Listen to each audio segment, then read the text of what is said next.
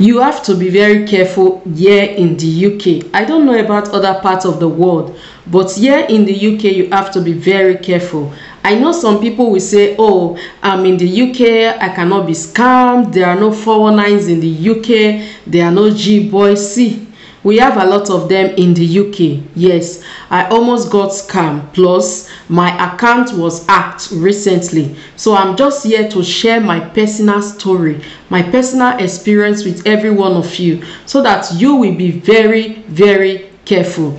Anyways, welcome back to my channel. If you are new to my channel, my name is Joanne and I'm based here in England. I talk about life happenings of our Nigeria, Africa, Asian brothers and sisters here in the UK and in the diaspora at large.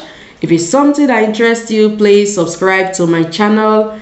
And for my returning subscribers, thanks for always coming back to check on my videos. I do not take it for granted. I love every one of you.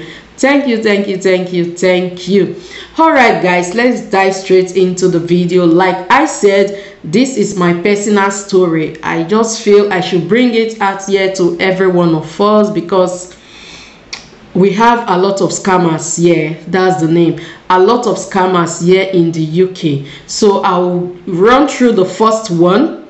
I almost got scammed of £2,999. Yes, I almost got scammed.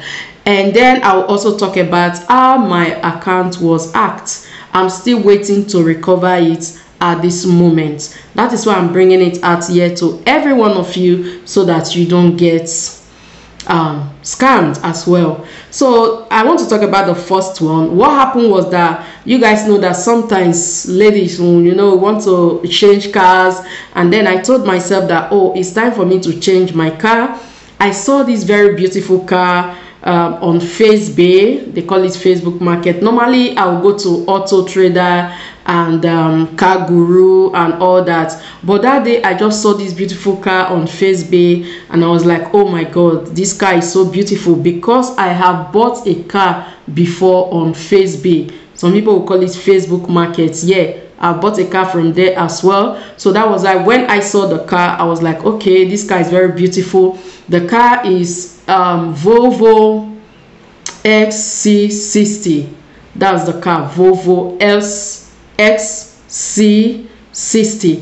That is the model, 2011 model. Yes, 2011 model, Volvo XC60. So I saw the advert for £2,999. That's almost £3,000.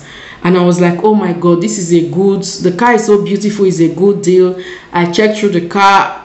I will try to see if I can, get the pictures of the cars, and then I'll put it by the side of this very video. So when I saw it, I was like, oh my god, this car is so beautiful. I really need to change my car. And then I told my husband I saw a car on Facebook Market. It was like, okay, let me. So when he saw it, he was like, this car is too cheap for the price. I said, no, I've talked with the person that wants to sell it. Is a female. Most of the time they will use a lady to confuse you, so that you will feel that, okay, you are chatting, you are talking to a lady, so the lady cannot scam you. So it was a lady I chatted with. She told me that why she is selling the car this cheap is because she relocated to Finland, and in Finland they are driving on the other side of the road, so it's not, the car is not suitable for Finland. So I said, okay, that's a good deal. She said that's why she's selling it. She's a nurse. She said a lot of things. We were chatting, not talking on the phone. We were chatting and then sending mails and all that. She would send pictures and everything. So I told her that I'm interested. I was so eager to get the car. And then I told her I'm interested. She said, okay, if I'm ready to pay, I should let her know. I said, yes, I'm ready. So my husband said, okay, if that's what you want, it's fine, but tomorrow not come for me. I said, no, don't worry, I'm fine. So I told the lady that I want to pay for the car, and she now said she is not the one to collect the money, that she gave the car to a company to help her sell, that the company are in Manchester and me, I live in Southampton. And I was like, so how do I get the car? So are they going to drive the car down here? She said no, I will have to pay online in their website. After paying, then they will drive the car come free of charge. I say, this is too good to be true. How can you bring a car from Manchester to Southampton free of charge? I've done that before, and I know the amount of money I paid, and it was not as far as Manchester, and I paid almost £120 just to drive it down here. So how come you are telling me that they are bringing a car from Manchester for me free of charge? She now said yes, that's what the company does, that as soon as they deliver it, I will drive it for 7 days. If I don't like it, I can tell them they will come and pick up the car free of charge as well, and then they will refund me my money fully. I say, hey, my money will be with you. I said, okay, that's fine. So when I told my husband, he was like, no, that's not good. You can't be dealing with people you don't know their office and all that. I said, no, they gave me their website. I logged in, I did everything. I spoke with them on phone. They gave me account and all that. My husband said, okay, now you sabi. So when it was time for me to pay, I've put in the money just to pay.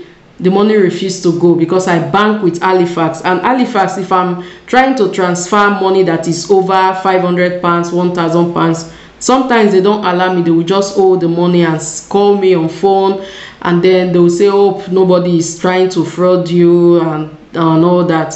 So they seized the money. The money did not go through, and I called Halifax. I said, I'm trying to make a transfer of £2,999 and it's not going through.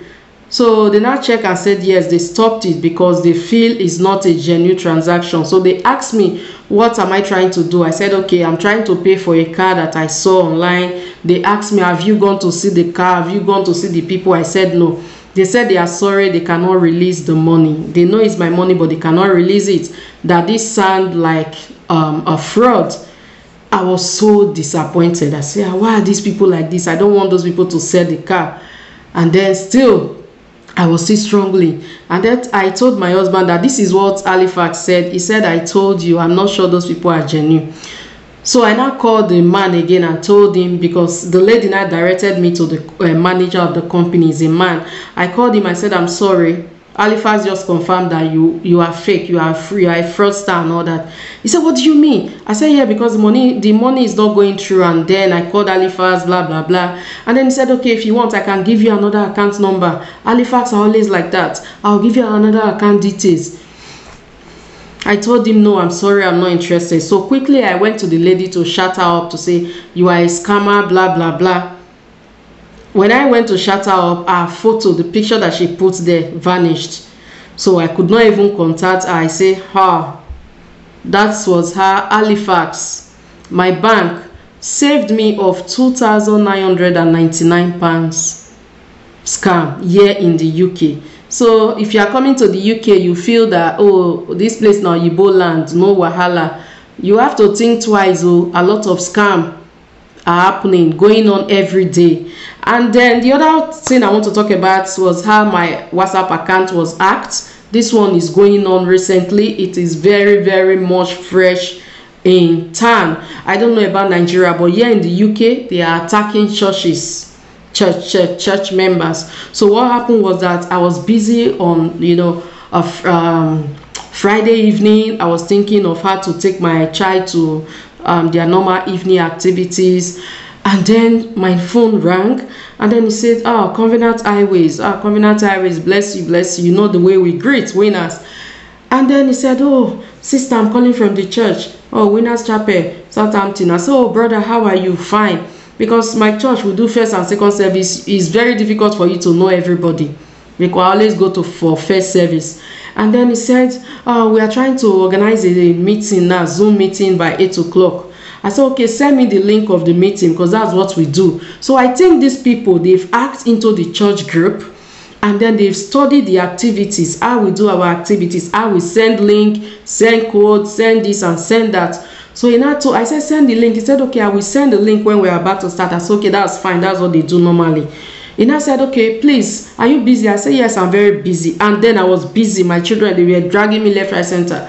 I was like, okay, bros, I will talk to you later. He said, okay, wait, before you go, let me send you the link. So you send me the codes of the link that you are seeing on your phone so that I can add you to the prayer line. I said, okay, quickly. When I saw it, I didn't even take a second look. I sent him the pin that just came into my phone. That was how my WhatsApp was gone. I could not do anything on WhatsApp. I quickly used my other phone, my husband's phone, to call my pastor. I said, ah, look at what just, before I could open my mouth, my pastor said, did they call you to say anything? I say, he said, oh, they are not from us. These people are hackers. They've hacked into different branches of our churches in different cities. So that's why I'm bringing this video here. Should in case anybody call you and say meeting code, be careful.